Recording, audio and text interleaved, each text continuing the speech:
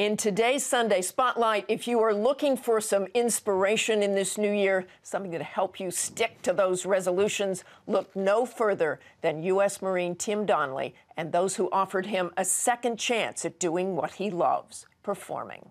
You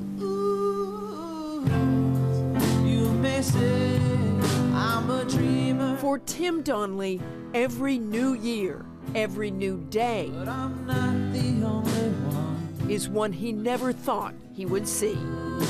Yes. 4 years ago, just days after his 20th birthday, the young Marine was on his first deployment to Afghanistan. We were doing a dismounted patrol through the village, and the IED was buried in the wall right next to me. A bomb that would take both legs and seriously damage his right arm. For a gifted singer who loved to play the guitar, the injuries were almost too much to bear. 2.5, 3 months after I got hurt, I couldn't even listen to music at all. It was too hard.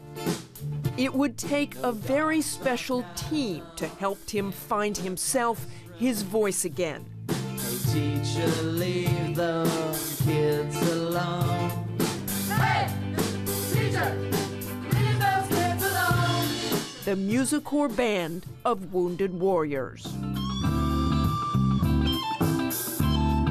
MusiCorps is the brainchild of Arthur Bloom, a Juilliard-trained classical pianist. I was invited to Walter Reed to meet a soldier who was injured in Iraq. He used to play drums. He was blown up by a roadside bomb and he lost his leg, and he was concerned, how am I going to play the drums again without my leg? As the fledgling program grew, it gained the attention of some true rock stars, like Roger Waters, formerly of Pink Floyd. I don't treat them like wounded guys, I treat them like musicians. They've worked and worked and worked, these guys, and that is why they're so good. Good is an understatement. They are magnificent. I'm only halfway home. Tim, Waters, and the band bringing the house down at a Stand Up for Heroes concert just 9 months after Tim's devastating injury. I've got a wide river to cross.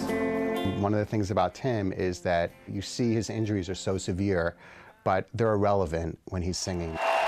Since then, the band has played sold-out concert halls as MusiCorps hopes to help even more of the wounded, including those with invisible wounds. Now we work with about 50 a year. And Walter Reed is still full of very injured patients. For Tim, happiness now reaches far beyond the stage. 6 months ago, balancing on prosthetic limbs, he married Kelly Fiddler at a seaside wedding. I'm enjoying being married. It's great. When people let me know that I, help them understand a little bit more about, all these guys and what they go through, it doesn't get any better than that.